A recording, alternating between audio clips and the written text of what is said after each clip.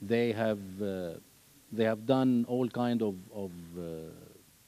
tests, examinations of X-rays, all imaginable tests, I would say.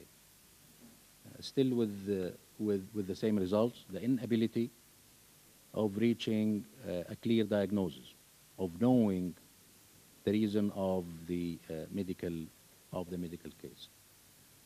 And that is precisely the reason why suspicions are there, because without a reason, you cannot escape the other possibility, the other hypothetical possibility that there is unnatural cause for the death. Are we in a position to assert that? The answer is no. We are not in that position, because simply we don't have a proof. The French also said that they did not find any poison known to them. They couldn't reach the conclusion that there is no poison at all.